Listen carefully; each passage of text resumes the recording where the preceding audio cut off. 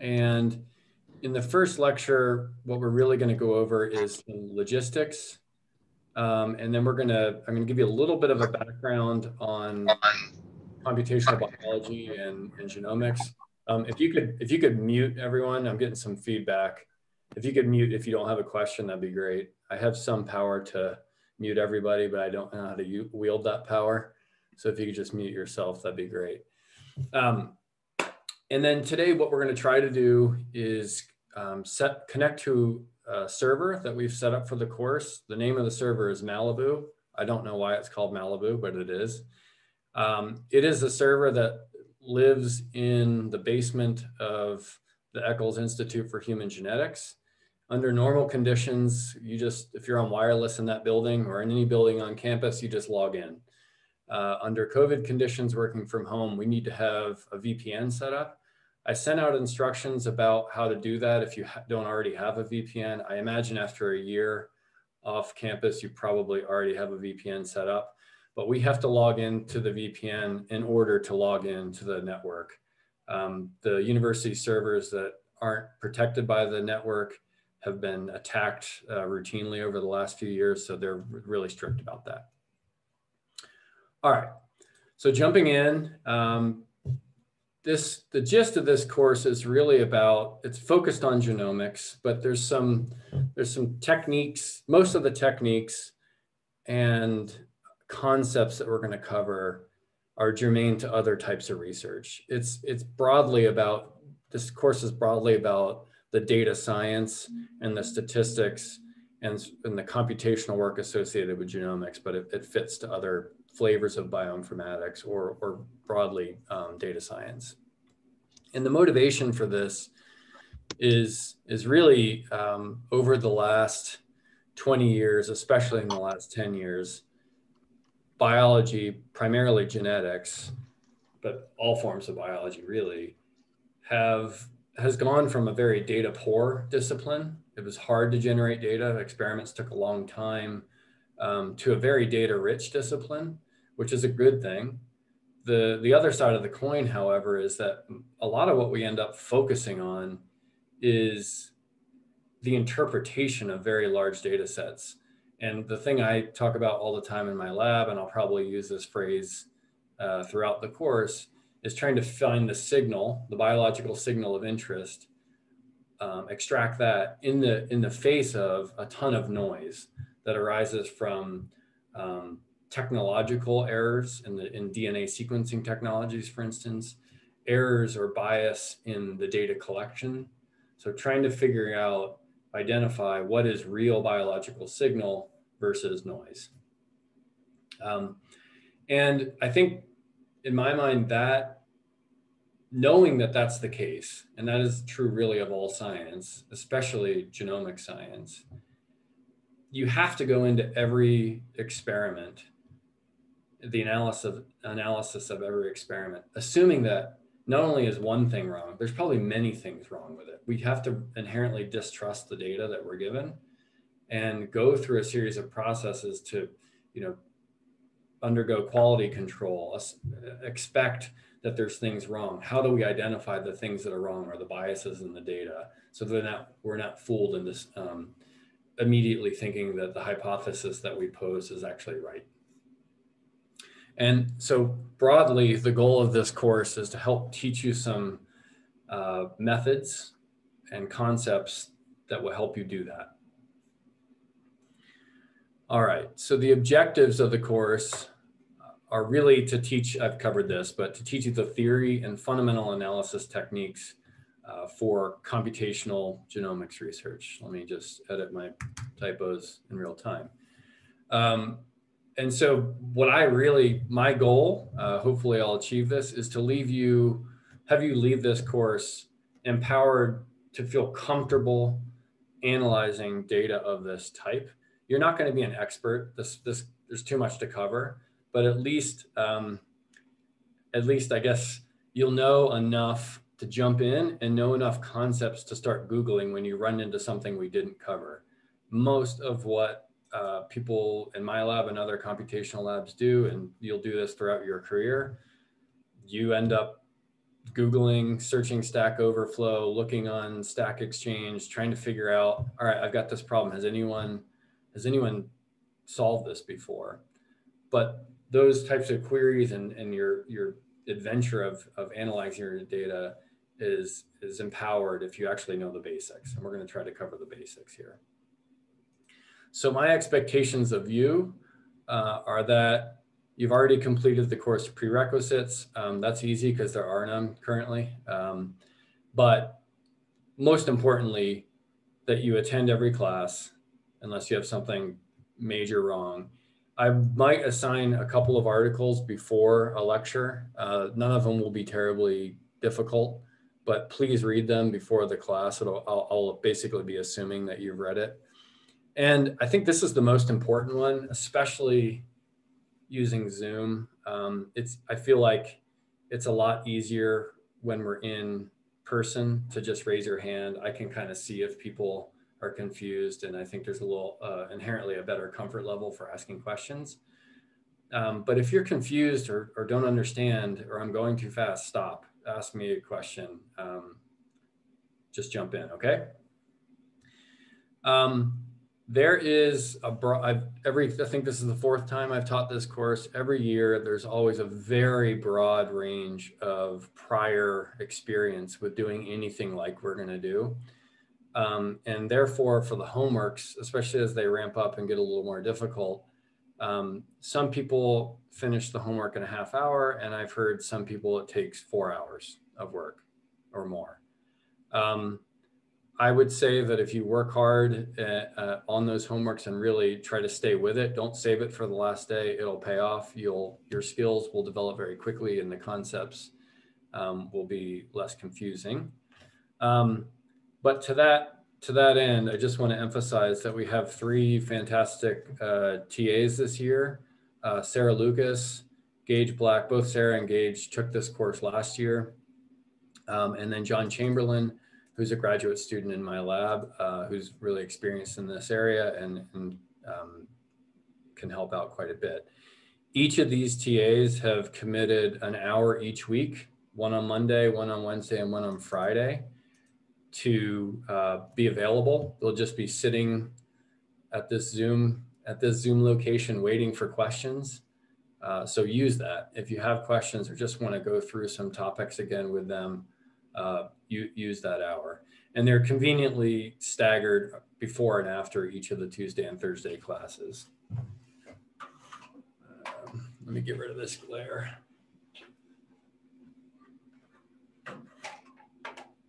Okay.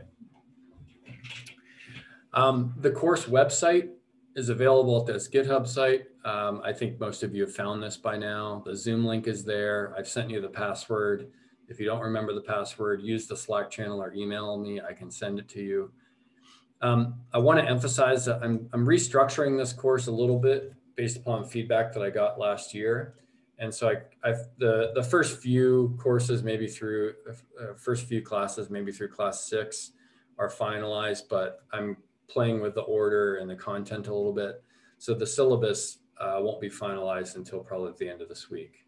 I just haven't had a chance to nail it all down.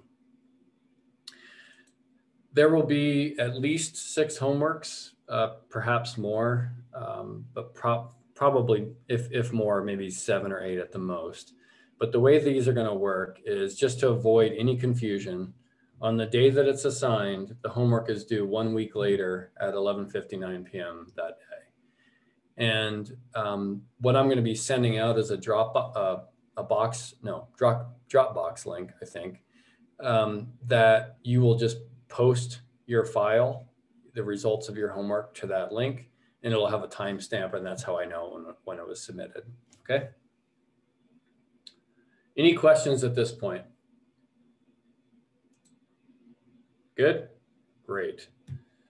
All right, now we are going to go through a brief and woefully incomplete history of computational biology, just to give you a sense of, I think there's kind of a confused notion that computational biology really started in the last decade or really launched with the Human Genome Project, but that's really not true. Math and statistics and computational techniques have been a part of biology really since, well, arguably the 1920s, all the way back to Fisher and other statisticians that made huge advances in biology, for better or worse in some cases. But it really launched, I'd say, in earnest in the 1950s and 60s. And that really came with innovations in being able to study amino acid sequences. So we recognized as a community that proteins were the business end of the cell. These are the enzymes that make things happen in the cell. And so there was a really strong interest in understanding what the peptide sequence of various proteins was, with the notion that if we figured out the sequence of amino acids, we might be able to understand just by the amino acid sequence alone what the function of proteins were in a cell. Turns out that's a much harder problem than was thought. You might have seen a couple months ago, a group actually just published a paper showing that they can, with reasonable accuracy, like 90% accuracy, predict the protein structure from sequence alone. That, I haven't read that paper. They haven't released it publicly yet. It was a huge advance. I actually, just as a reference, my first rotation project as a graduate student back in 2004 was to develop a support vector machine, which we may talk about later, to try and predict protein structure from amino acid sequence.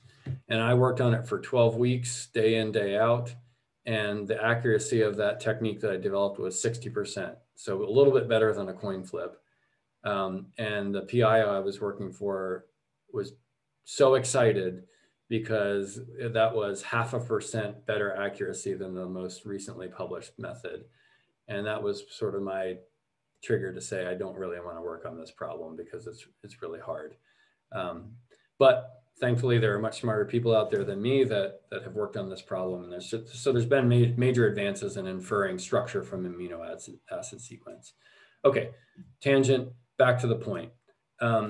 In collecting amino acid sequences from lots of proteins, there was an obvious need for computers to analyze those amino acid sequences. The original approach was literally, writing down in a lab notebook what the nucleotide or the amino acid sequence was and comparing literally by aligning sequences by hand.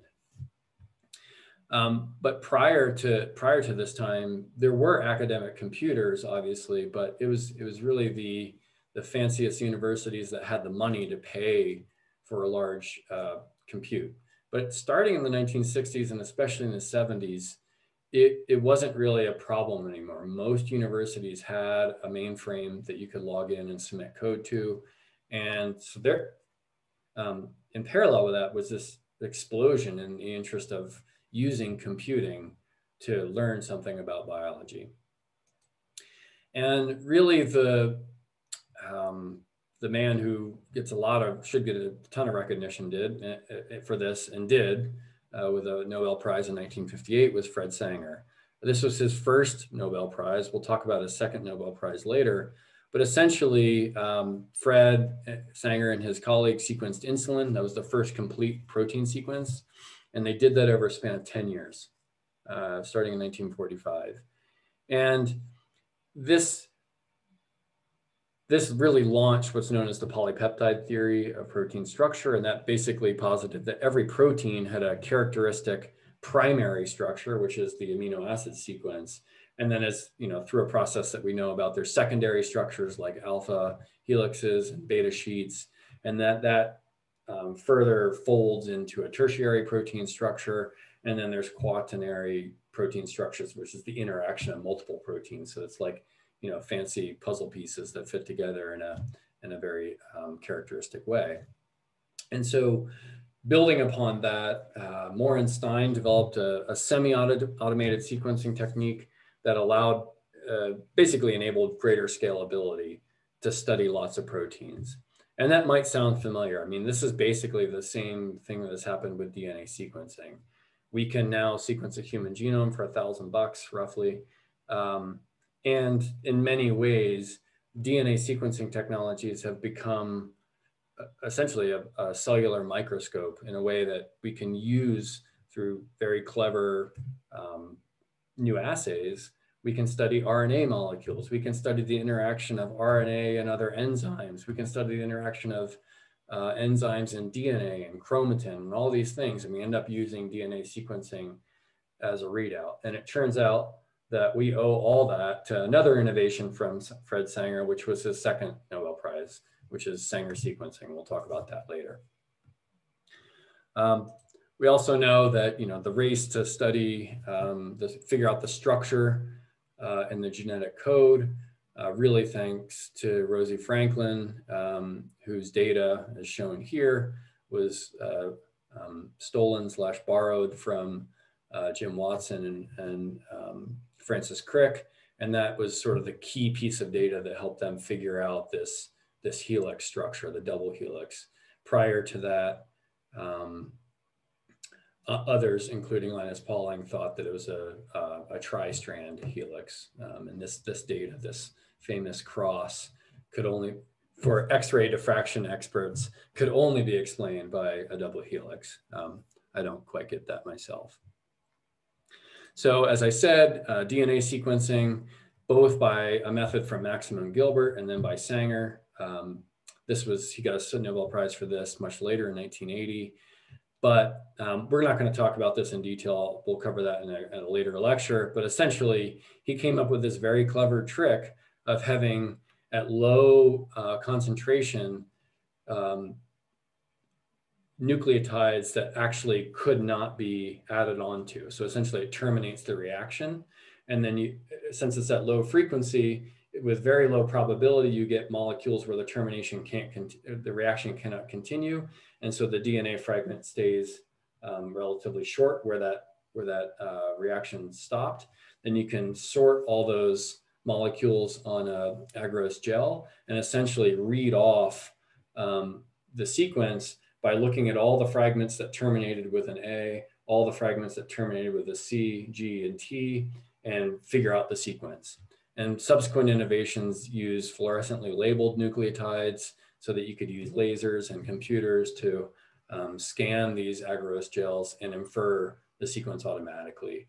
And from that, things like Illumina sequencing that we use every day are essentially really fancy modifications of this key innovation from Fred Sanger.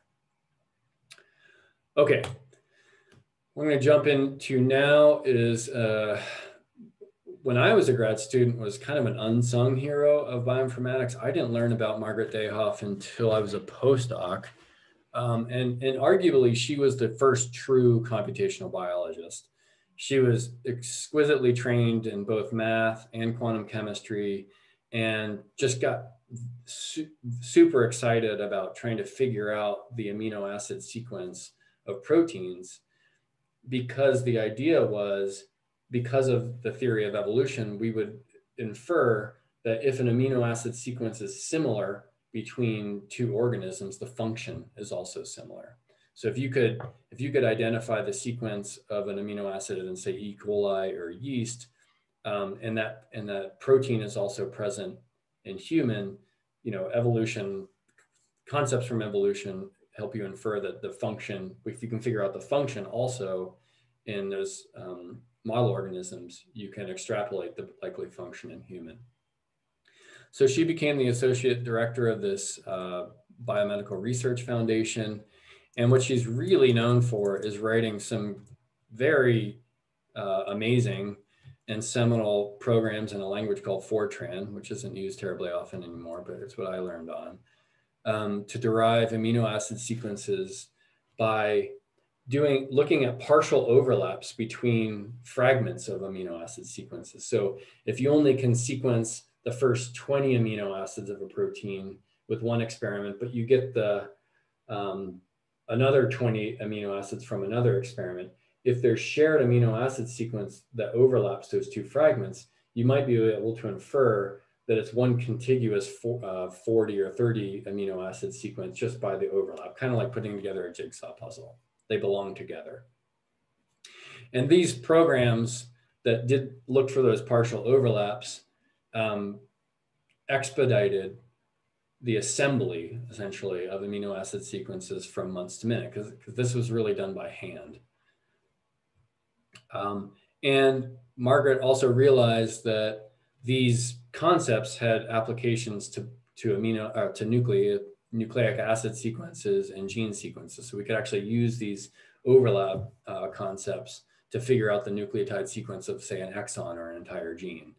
And fast forward to the Human Genome Project, it was exactly this concept that was used to assemble the human genome. We'll talk about that later. Moving forward, a former colleague of mine, Bill Pearson, working with David Littman, put together a program called FASTA. This was to allow rapid sequence searching. So you've got some fragment of DNA from an experiment and you want to know what it is. Well, through databases that were collected by the NIH and other foundations, they would collect databases of DNA sequences and amino acid sequences from various organisms.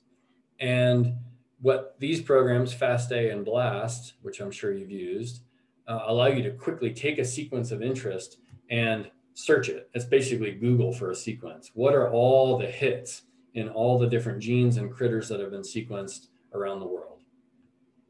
And what the beautiful thing about that is the algorithmic innovations that Bill and David and Stephen Altschul and Warren Gish and Webb Miller and others, especially Gene Myers, that it made that process of searching massive databases of sequences very fast, to the point where, as you've probably done, you can log into BLAST, you can Google BLAST, click the link, paste the sequence in there, hit go, and in 5 seconds, you've got a list of all the different critters and sequences that your sequence of interest matches. And that's all thanks to key algorithmic innovations from these folks.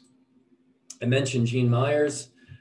He was really critical to putting together the algorithms that assemble fragments of DNA sequence. This also works for amino acid sequences, so that we could take so essentially the way the human genome was sequenced in a nutshell was you fragment or shotgun sequence, you fragment DNA from, let's say we did a blood draw of me, got DNA out of white blood cells, and then basically you fragment all those molecules, sequence them with Sanger sequencing, but you only get like little 500 base pair fragments. But the human genome is 3 billion base pairs long. So that's essentially like putting together a really difficult jigsaw puzzle, like a picture of the beach where the ocean's blue and the sky above it is blue. Trying to figure out where an individual piece of that jigsaw puzzle goes is very difficult, and it requires having specific nucleotides within a sequence that distinguish one part of the genome puzzle from another. And that's really what's shown in the bottom part of this figure. Gene figured out an algorithm to look for overlaps between DNA fragments depicted by these blue and green arrows and chain them together. Okay, we got an overlap with this fragment and this fragment. Great, they probably belong together. Then this fragment and this fragment belong together, and therefore by transitive property, the three of those all belong together. You can build and build and build upon that. The concept wasn't his, but the algorithms to do that very quickly, namely less than the heat death of the universe, was really Gene's work to be able to do this for real. I also want to mention, the last thing I want to mention in terms of computational biology, and this again is ignoring lots of different innovations in this area, is what I would call the Hidden Markov Model Bible.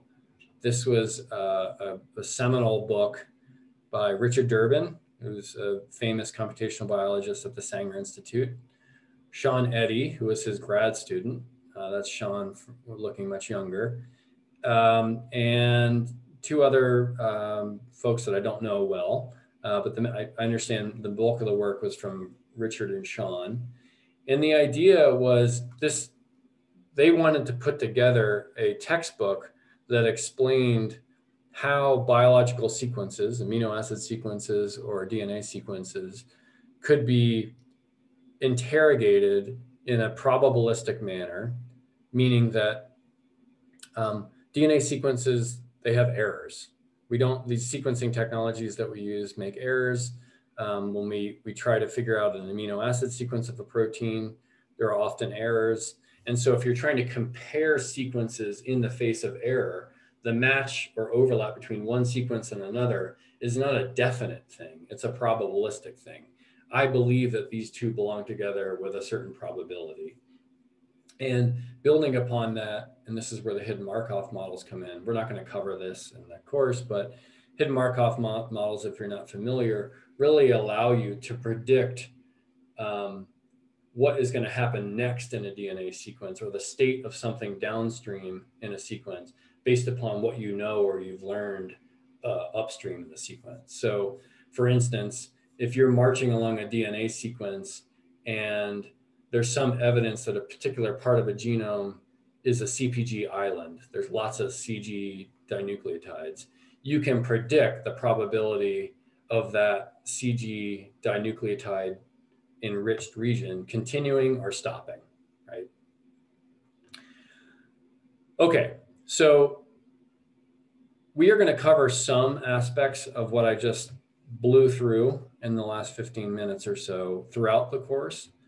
But the main point here is really not, I don't expect you to remember any of this. It's really just to give you a sense that there's a long history of innovation in computational biology, which algorithms and statistical methods and computer software have been a huge part of what we do day in and day out now. I mean, we take things like BLAST for granted.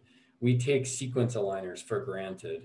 We take, you know, websites and things like IGV and other tools like that for granted. What we forget is that there's a huge body of work that precedes that, and there's a ton of expertise.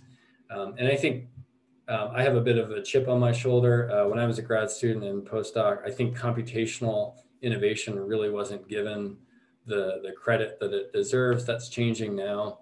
But I'm hoping someday a computational biologist will receive the Nobel Prize, because some of the innovations like BLAST, for instance, I would argue is Nobel worthy, given the impact that it's had on the community. All right, that's me. I will get off my soapbox now. And now what we'll talk about is this thing called UNIX, which I imagine everyone here has used before or heard of. Has anyone, well, I don't want to have people call themselves out, but am I right that people have probably either logged into a UNIX machine or at least heard of it broadly? Hopefully, okay. I haven't. You haven't? No. Okay, no worries. Well, you will starting today. That's great. Okay. Learn something new today. I like the library behind you, by the way. So UNIX is not an acronym. I think sometimes it's thought that it is. It's a play on this predecessor called Multics, which was developed at Bell Labs. Bell Labs, most of the great stuff that we enjoy in our life, like the internet, started at Bell Labs. And this genius computer scientist named Brian Kernighan, who I'll talk about maybe a couple times more in the course, was credited with the name. I don't really know much more about the etymology of it, but it's a riff on UNIX. Why UNIX, I don't know. Except it's maybe a homonym for another word like eunuch. I have no idea. So definition 2 of UNIX, for me, this is where, like R, I'd say R is sort of the parallel, things like RStudio. Most of computational genomics work and computational work is done on the UNIX command line for a couple of reasons. One, really powerful compute servers that are available at academic institutes, they all run UNIX. You might have heard of Linux, that's a flavor of UNIX. You might have heard of OS X on Mac computers, that's another flavor of UNIX. It was developed in the 60s, but it turns out it's just the most powerful operating system for doing this type of work.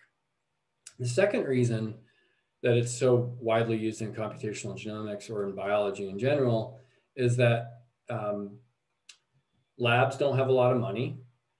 So most of the software that people use is free, developed by academics. And those academics develop the software using for UNIX operating systems.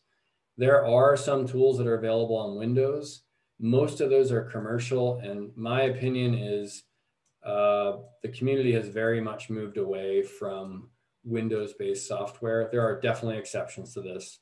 But most software being developed by academic labs is written in languages like C or Python or Rust or Java. And some of those languages work well on Windows, but typically they're gearing the software to users that are going to type the software into a Unix command line, which we're going to jump into today. And the last definition is that it's your friend. There's a very steep learning curve with Unix. We're gonna try to get past that learning curve in this course.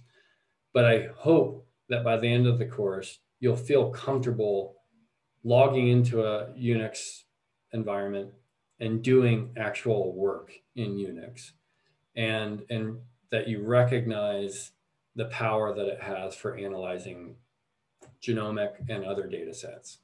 Okay.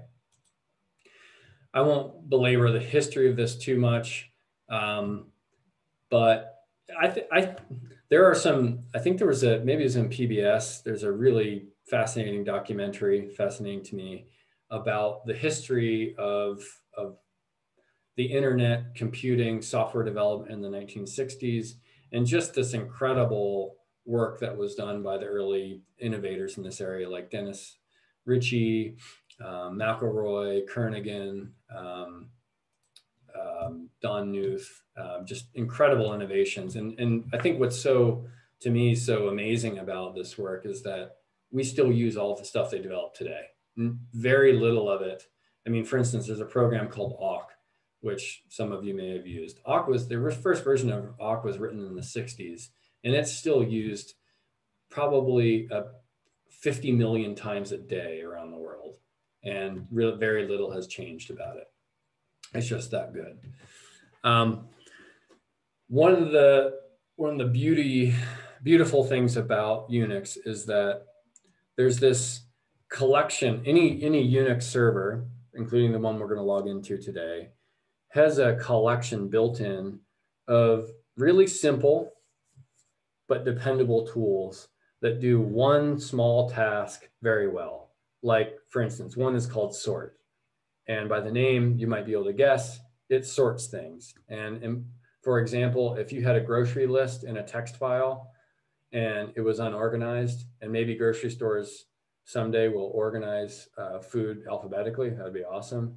Then you could essentially use sort to sort your grocery list, and then you could just follow your list through the grocery store. It'll sort genomics data. It'll sort anything that's in text format. So that's all it does. It won't run a t-test for you. It won't align things to a reference genome. It won't whatever. It does that one thing. But the beauty of Unix is that you can combine lots of different commands that do one small thing well to do very sophisticated analyses by combining these different tools that we'll learn about. All right. So enough about the history and the boring details. Let's now switch over to the part of the course, which is always a little difficult, especially in a Zoom environment, which is where we now try to log into Unix. I'm going to try to use the participants tab here. Could you please use the participants tab to answer the following question with a thumbs up? Do you have a VPN installed on your computer, and can you log in? Okay, I'm just gonna wait. And anyone that doesn't thumb up, I'll interpret to be a no. Okay, so we're looking pretty good here. Okay. All right. I see about half the class with a thumbs up, which could be a problem. For those that don't have a VPN, have you tried and had problems? Could I hear from you a little bit about what's going on there?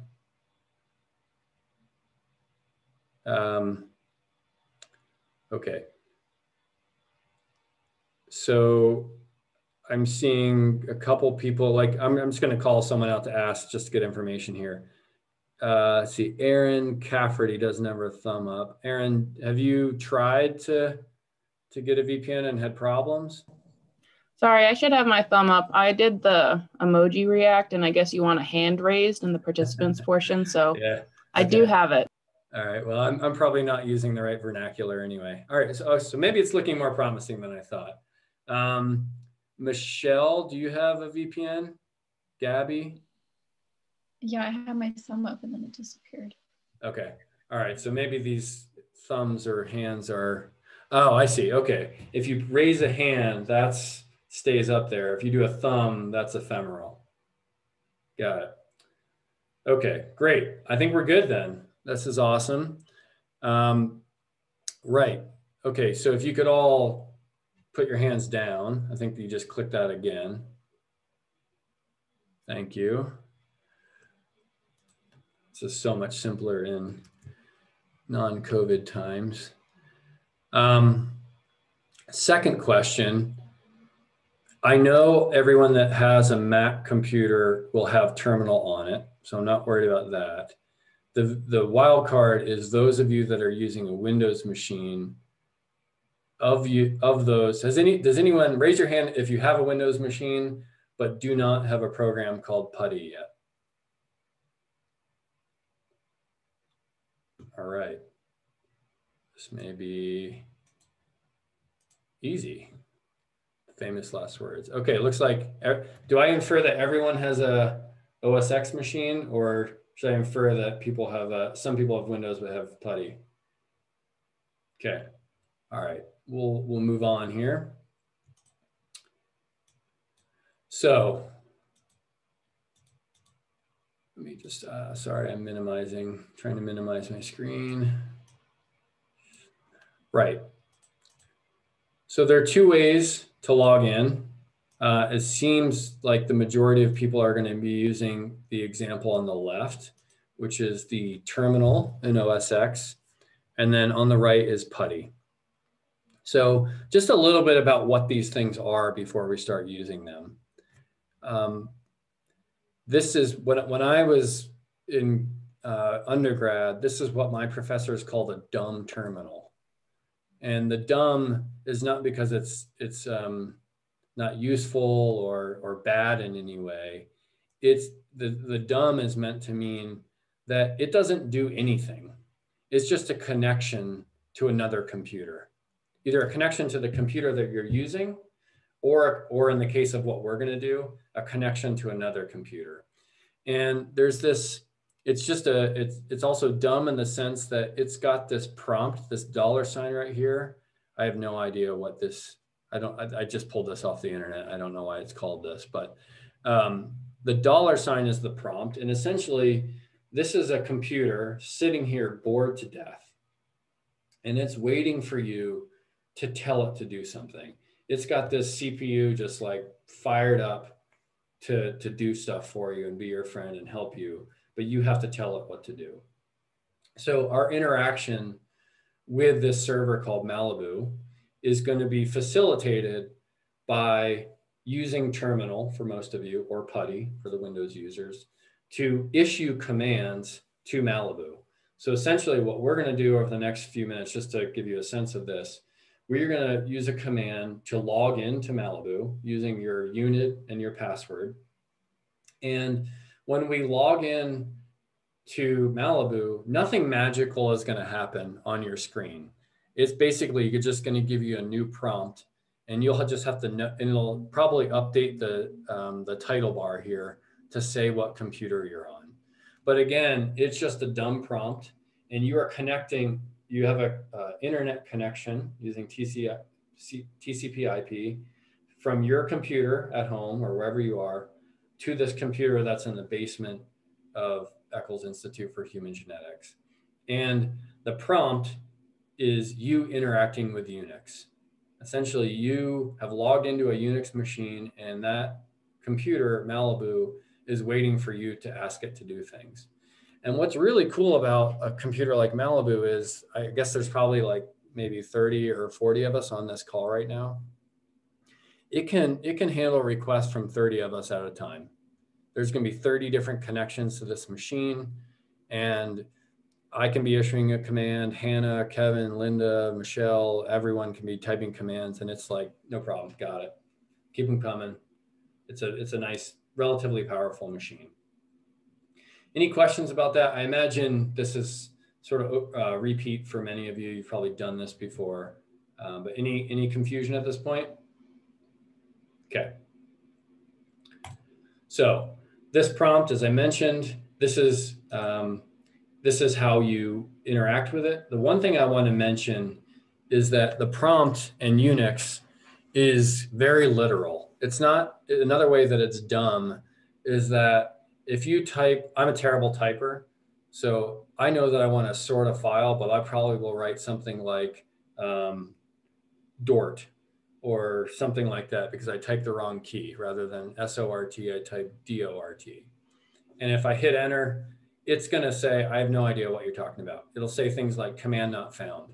It doesn't infer what you mean. It's not like Siri. It's nothing like that. It's you. So part of the learning curve is getting the syntax of how you issue a command to Unix just right. So you're going to learn very quickly that if you don't put a space in the right place, won't work. If you put commands in the wrong order, won't work. If you misspell things, that's probably more intuitive, won't work. But once you get past that syntax problem, things start to go more smoothly. All right, so I got something in the chat. So Kevin saying I installed it, but it needs an extension in my browser or something. So when you say it, Kevin, what did you install? I installed the Cisco AnyConnect, the secure mobility client. But I guess I just don't know how to use it. Sarah's kind of helping me out with it right now. Okay, I'm gonna. So did you go through the installation where you have the Cisco AnyConnect software on your computer? Mm-hmm. Okay, well, I'll show what I do. Another student in the course I helped over the weekend had an issue. I forget her name, but she ended up, I think it was Eva or Ava, I don't know how to say the name right, had to call the help desk, I believe, to sort something out. Hopefully it's easier than that for you. But yeah, sorry, hopefully we can sort that out today. That's all good, thank you. Yep, right on. Okay, so this is the prompt, this is the terminal. Well, how do we get to this thing? How do we get this? This is just a piece of software that allows you to connect to the internet or to a server. On OS X, I think this is true of the latest versions. I don't know if I have the latest, but you would go to applications, then to utilities, and then to terminal. If you click on that, it should launch something like this. So I'm just going to take a second and let everyone do that. What I would recommend too, if you're lazy like me, is once that's launched, right click on that application, the terminal icon in your dock, and say keep in dock so that you don't have to keep searching for this every time.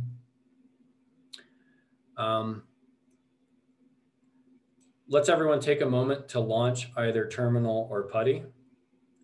I'm going to wait a minute and just in 10 seconds, I'm going to ask if you haven't found that yet, and then we'll deal with that.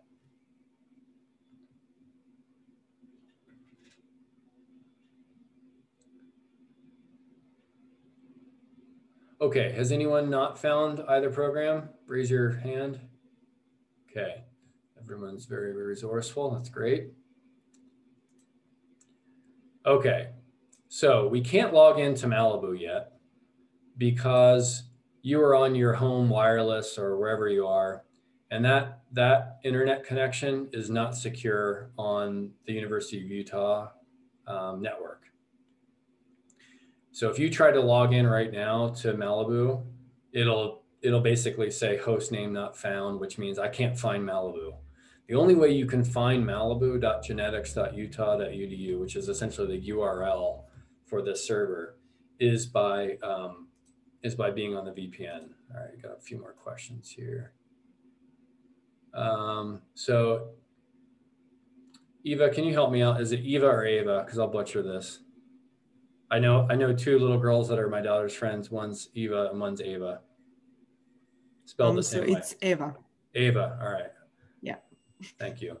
So Ava says to use Global Protect, which I think if you read the VPN documentation on UU is maybe the new one that you're supposed to use. And Jason also, no, this is the one I'm thinking of. Palo Alto is apparently the one that's recommended for new users. They all should do the same thing. Essentially, it's just a conduit to get into the University of Utah network, and you're just using your sys credentials to do that. All right.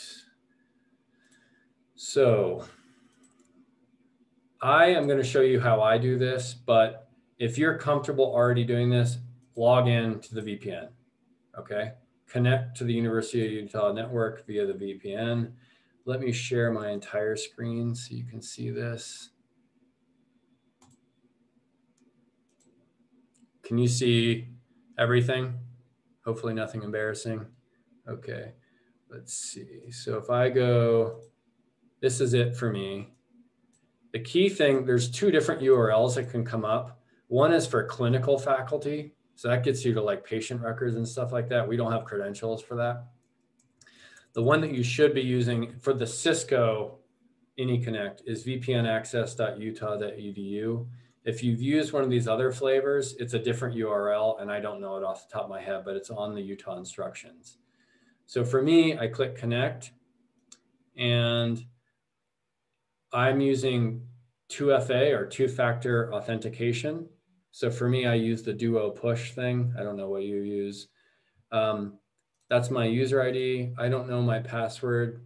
So you're gonna, I'm gonna unshare my screen for a second while I use my password manager.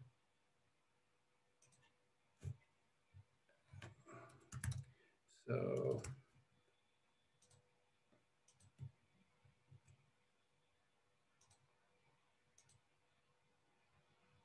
okay, I'm back.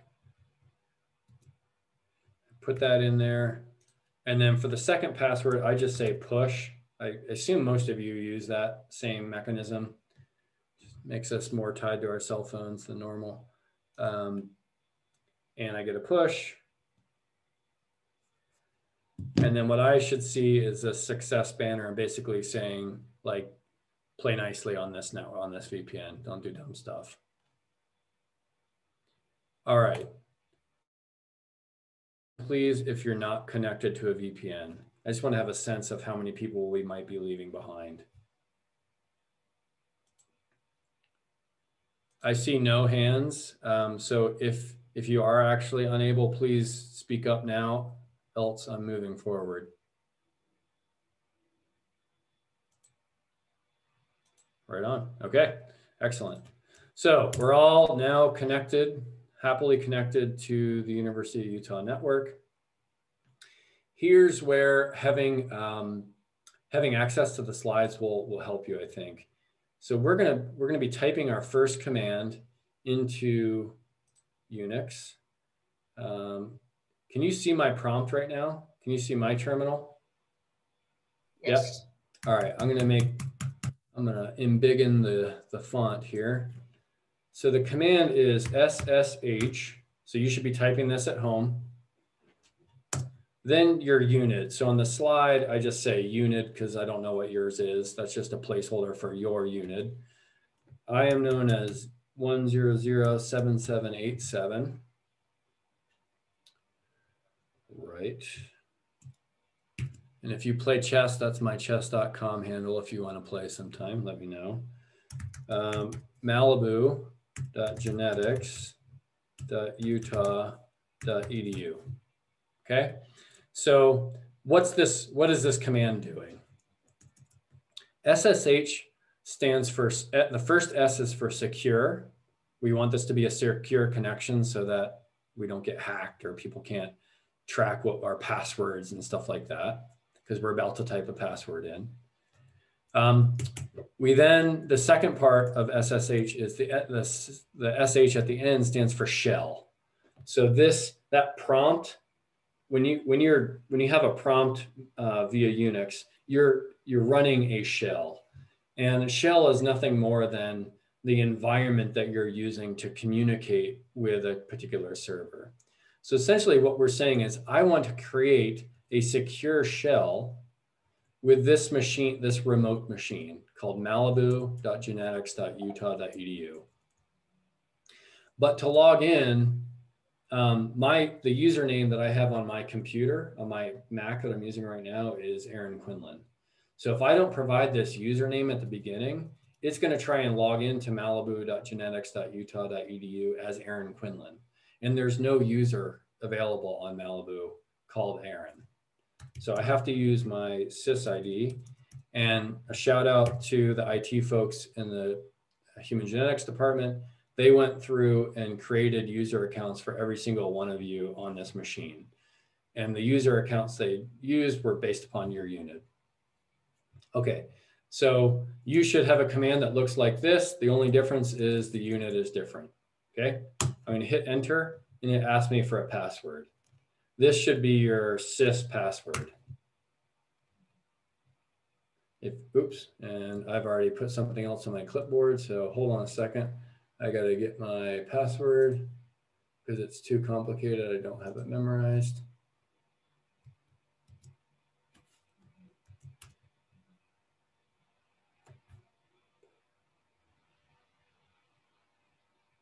I have an embarrassing mistake. This is the first example of Unix doesn't understand what you mean. My embarrassing mistake is, you can see my prompt. My embarrassing mistake is that is not my unit. It's not 77887, it's 7787. So it didn't understand what I meant. So now when I put my password in, I'm logged in. The reason I know I'm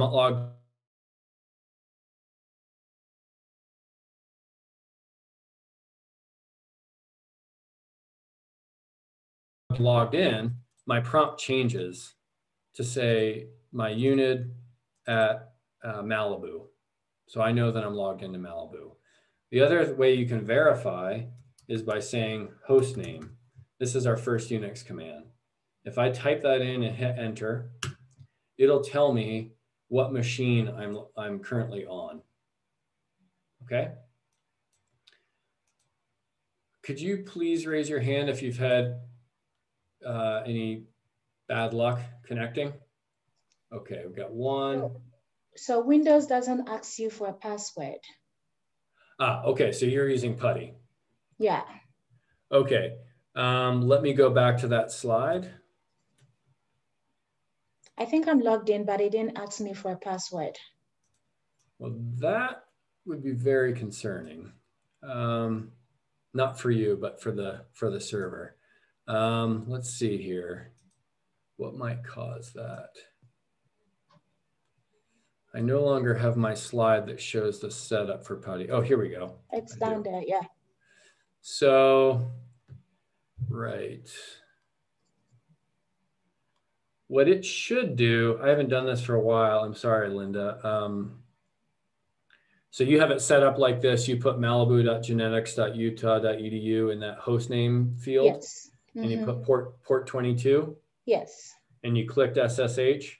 Yes. All right. And then when you click open, what did it do? When I click open, it just opens up login as, it just asks me to log in.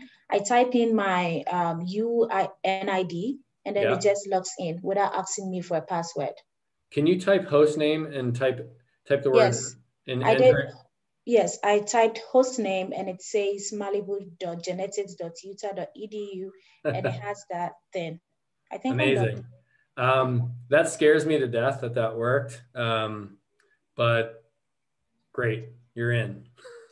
I don't know why that would be. It should be asking you a password. The only thing I can think of is it's inferring that you're on the network already and it's okay. I'm going to ask the IT folks about that, but as long as you can type a command, you should be good to go at this point. Okay. There's some discussion in chat here. Let's see. How do I? Okay. Oh, Zoom. So Gabby says Zoom is freezing as you connect to the VPN. That's is that happening for other people? All I can guess is that your bandwidth is slowing down because you're on a VPN. And so it's sharing bandwidth both with Zoom and the VPN. Okay, or Sarah probably is right. This is because you're switching your Wi-Fi source. Yeah, it crashed the first time, but now seems to be the Zoom seems to be kind of stable on the VPN, so okay. I think it's okay. Okay. Yeah, I don't really have great suggestions. Hopefully that gets better. Pavitra, hopefully I didn't ruin that name. Not letting you add the password. Are you still having that issue? Yeah, for some reason when I tried logging in, right now it just said connection closed. So I'll just try doing that again. Is that with PuTTY or with Terminal? With Terminal. And you're confident you're on the VPN? I am on the VPN, and I'm also on the net. I mean, I'm on the Huntsman network, but I've also logged into the VPN, and it's still giving me that error.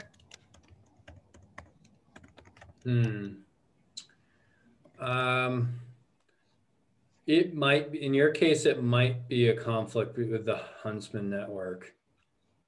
I don't think we'll solve that. Yeah, I don't think I'll be able to solve that for you, but maybe just follow along for now. I mean, we're not going to go through anything crazy. The slides are here. You can do this at another time. What I really want to try to establish is for the bulk of the class to be able to log in, because we're basically going to be doing something like this almost every class. That's fine. Oh yeah, so it won't show you typing the password. You just have to know it. So at this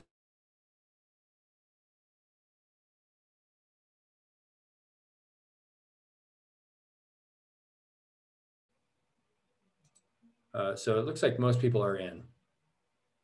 Okay, all right. Well, then I'm gonna charge ahead and just try to cover some basics here. Right. So when you log in, you're working now with a file system. Essentially, you're on a prompt. You've got a prompt, and behind the scenes, you can't see it, but behind the scenes, there is a file system, just like a file system on OS X and Windows. So there is, on every Unix machine, the top level directory is something called a root. And I think of that as the root of a tree. So a file system is essentially like a tree turned upside down, where the root system's at the top, and you have these bifurcating directories that kind of span out. And you've probably seen that on OS X or Windows if you've ever clicked the plus button and see it expanding. So the root is like basically your hard drive. And the Unix syntax for root is //. And under /, there's a number of different directories. We're not going to talk much about these, but there's one for so-called binaries called bin. This is where software programs typically go.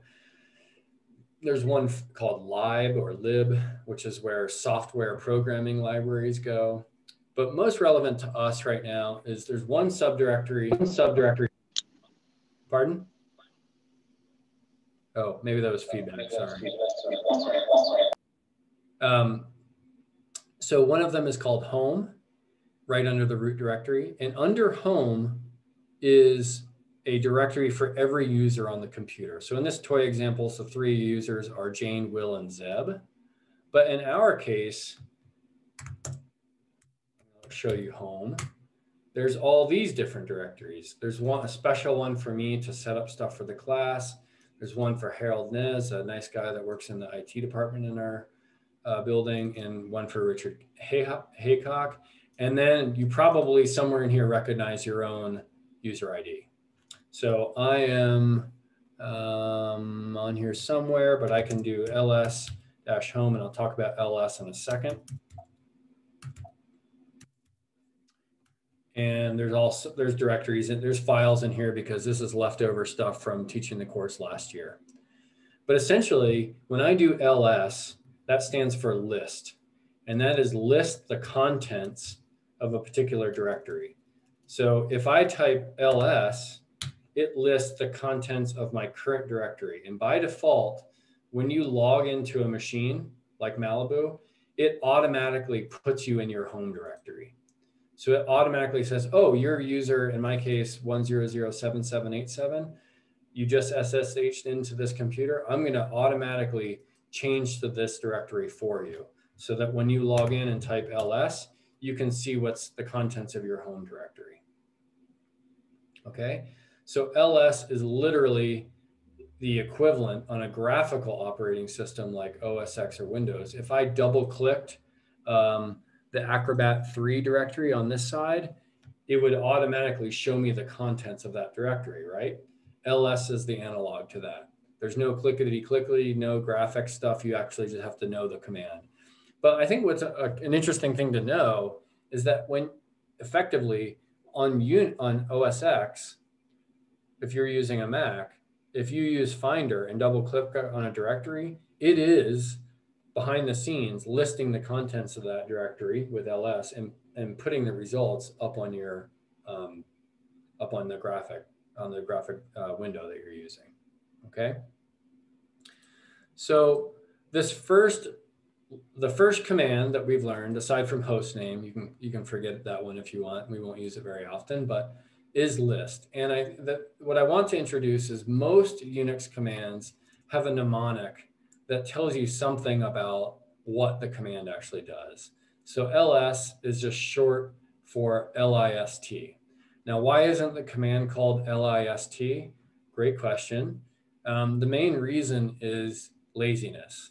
People want these commands to be, the original developers wanted these commands to be as short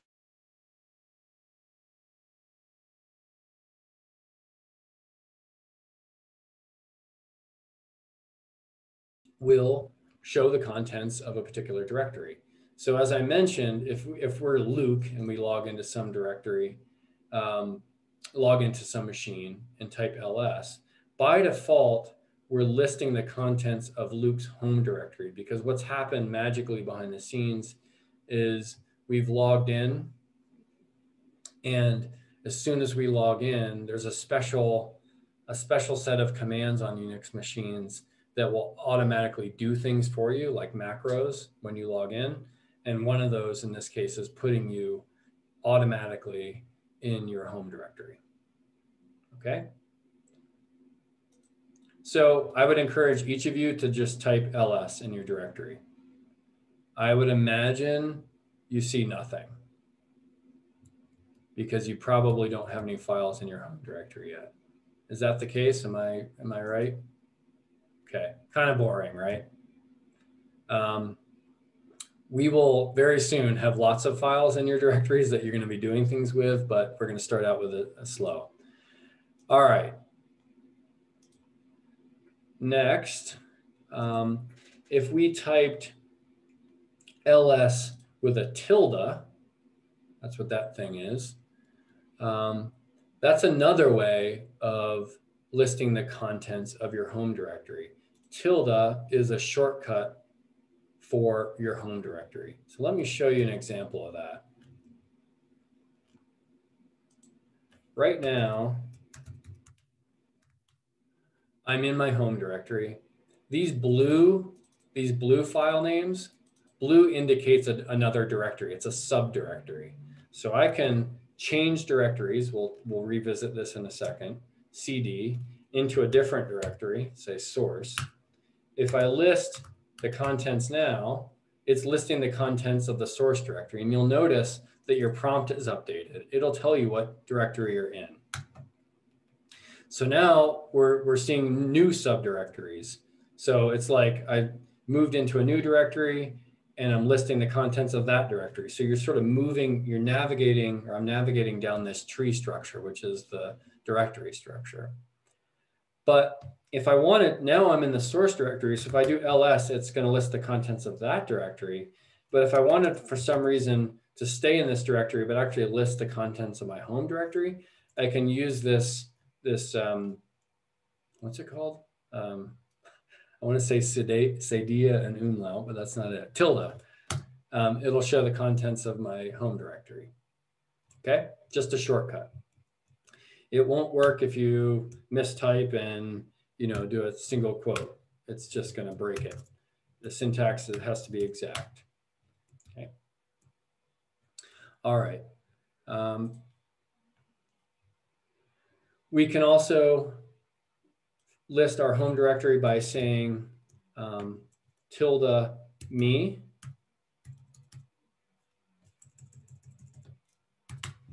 That's the same thing, that's equivalent to tilde. But the beauty is I could also list the contents of some other username. Unfortunately, I don't have permissions to do that, but if I did have permissions, I could type somebody else's username and list the contents of their home directory. So you can, if you're working together in a lab, that's a really nice thing. But however, you wouldn't want some random person that logs into Malibu to be able to look in your home directory, right? That's basically accessing your private stuff. All right. Now, as I mentioned before, we can also list all the users in the home directory. So we have to, if we want to go to the home directory, we have to start out by this /, which represents root. And then underneath root is this home directory. Question. Yes. So if I type ls/tilde, then your user ID, should it pop up or no?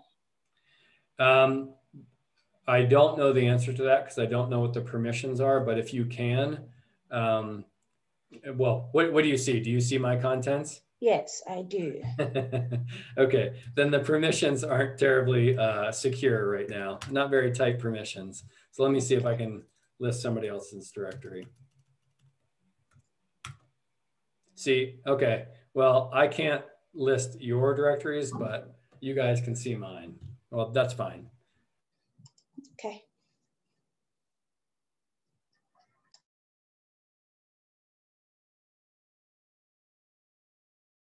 I reset my permissions so people could access files for my directory to make something work during class. I've forgotten, but yeah, so that's a good example. In this case, my home directory has permissions. We'll talk about that much later, such that other people can read the contents. Your directories, however, do not allow those permissions. So you shouldn't be able to look at each other's directories, okay? Not that we really have anything to hide here in this course for what we're doing. And then, basically the idea is you can list, as was just shown, you can list the contents of other people's directories if the permissions are there. I've already talked about the cd command, but that stands for change directories. Again, that's much more efficient to type than change space directories. So they went with cd, which makes sense. And this is literally the equivalent of clicking on a directory on OS X or Windows. So let me show you a few examples here. One other thing I'm going to mention is every lecture from this course is going to be a YouTube video. So if you forget some of this, you can skip through the YouTube video and go through some of the examples. I'm recording all of these and they'll be posted as YouTube videos for your reference.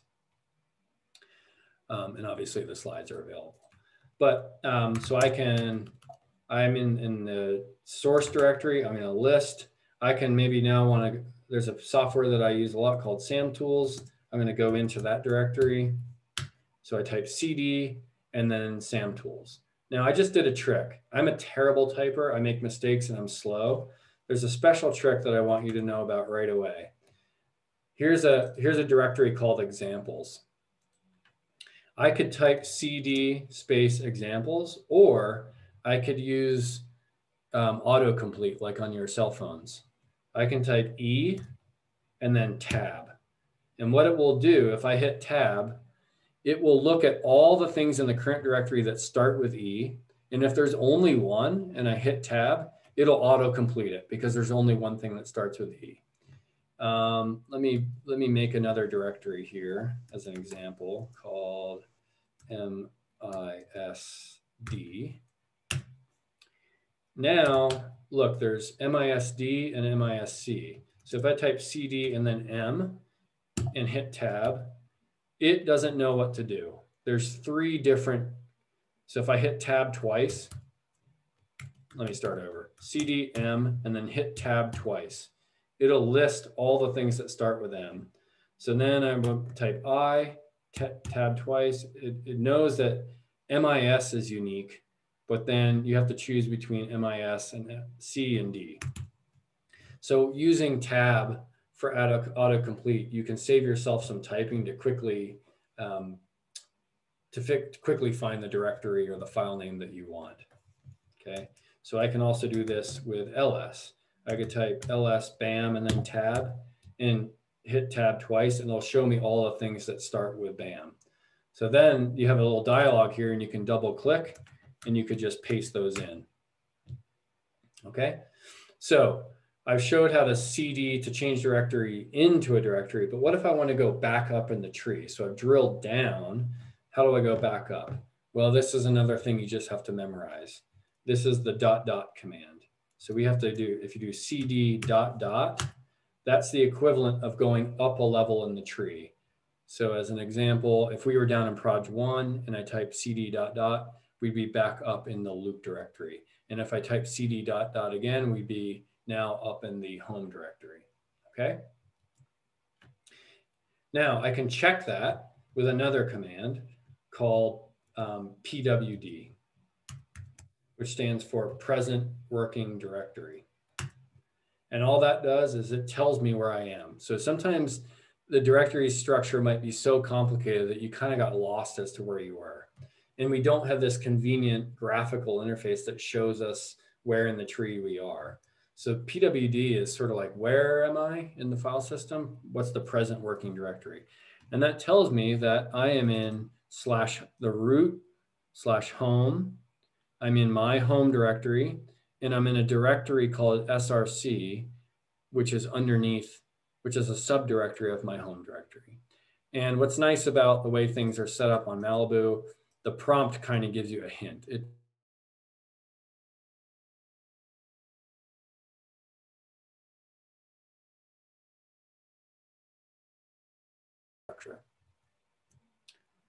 Any questions there?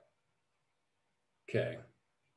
I've got a couple minutes here. I'm going to show you a couple quick things. You can refer back to this. Future homeworks and things that we'll do, we'll use these commands. So I want to say 2 things quickly. Refer back to the slides. Almost all the homeworks have the content that you need is in the slides. There's a few cases where I ask you to go out on the internet and do a little bit of research. The other thing is you can log into Malibu whenever you want. Connect to the VPN, log in. You can try this stuff from home whenever you want, okay? Don't worry about breaking anything. You're not going to break anything. And if you get stuck, reach out. So the other one is make directory. So I've showed how to navigate into directories, but how do you create a new one? Well, I showed one quick example of that. I'm going to go up a level. I'm in my home directory.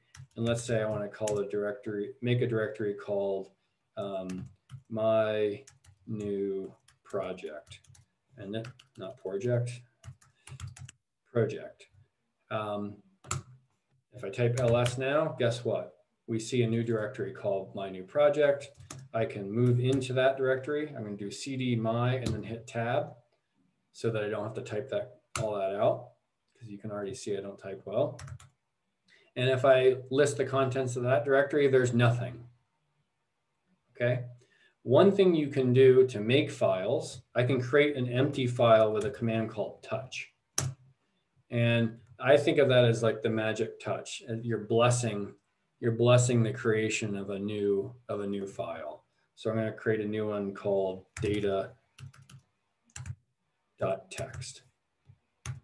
That is the equivalent of opening like Microsoft Word and saving a file, but there's nothing in it, or Notepad on Windows, or I don't know what the equivalent is on Mac, but you've created a file by list. There's it shows that this file exists, but if I do, here's a new trick, ls-l, which is an option to the ls command, it gives us the details. And one of the details, this column tells me how many bytes are in that file. How big is the file? It is 0 bytes. There's nothing in it.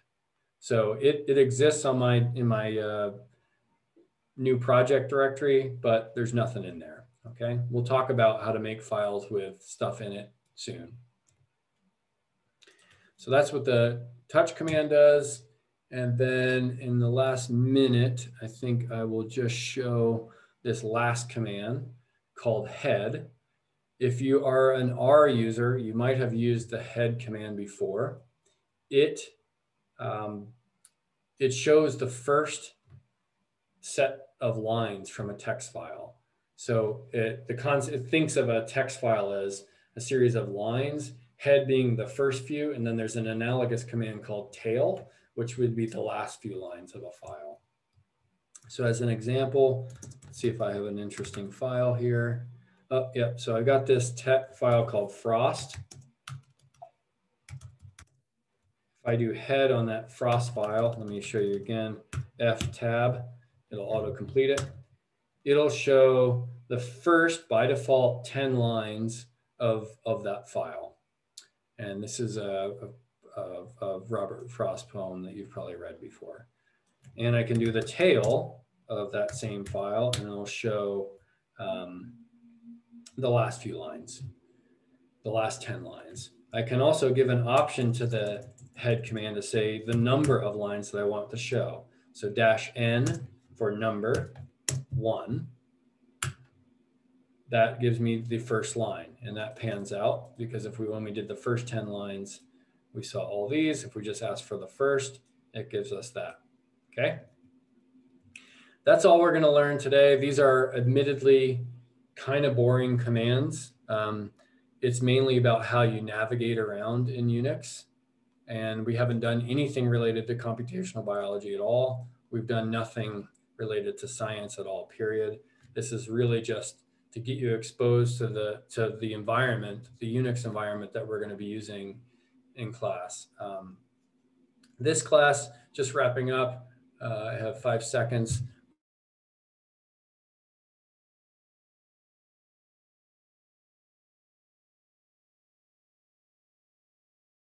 That you could do ahead of time if you don't have it already is also install RStudio on your computer, because we're going to be learning some R programming as well as some Unix command line stuff.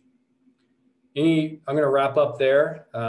At the end of the slides, there's some cheat sheets. There's a cheat sheet for other commands that you can use in Unix, and you can print out that. There's a link to a PDF. You can print that out to have nearby. That would be helpful. Any questions at this point? I know we covered a lot today, but I'm actually kind of glad and excited that we didn't have as many issues with VPN as I had hoped, or had expected rather. Any concerns at this point? Do we need to do anything to log out, or any weird thing to get out of the computer? Thank you very much, Talia, for asking that, assuming I pronounced that right. So if you're on OS X in the terminal, you can just type exit and hit enter. And it'll say it logged out, your connection is closed, and now you'll just have your prompt back. If you're on PuTTY, you just close the window, okay? There's no harm, no foul for staying logged in. Once you lose your internet connection, your connection to the server will die anyway. Yeah, great question. Any other questions I can answer? I have a question about what happen if you accidentally make a typo in when you're creating a file, a folder? Can you change that later on? Yeah, good question. Did I? I killed my connection. Yes. So I'm actually going to cover that I think in the next lecture or one after. But if you create a directory, you can. There's a command called move. So let's say I wanted to create a directory called dog, and I wrote dot. And so now I have a directory called dot, and I hate that directory. I don't want that ever to exist again. So you do, the command is move, which is the same as is the equivalent to renaming it. So you would type mv space dot, which is the file name I want to change, space dog. So you're moving it from one name to another. I think that should be in the cheat sheet that is at the bottom of the slides. The other thing you can do is delete the directory or delete the file. That's a little more complicated, and I don't want to introduce that yet. But if you accidentally type the wrong thing, you can change the name with the move command, or you can just not worry about it for now. Not a big deal. Okay, last thing I wanted to say is I don't think everyone has logged in to Slack. It's not a requirement. You don't have to do this, but I wanted to create a Slack channel for this course, especially because we're remote and the chat functionality in Zoom is so awful. Please feel free to ask any question there. TAs will be on that. I'll be on it. It's also for you to just communicate with one another as students. I will post links there, maybe post papers there. I'll also do it by email as well. There's no requirement. But I just find Slack to be a little lighter way of communicating than email. Anyway, well, thank you so much.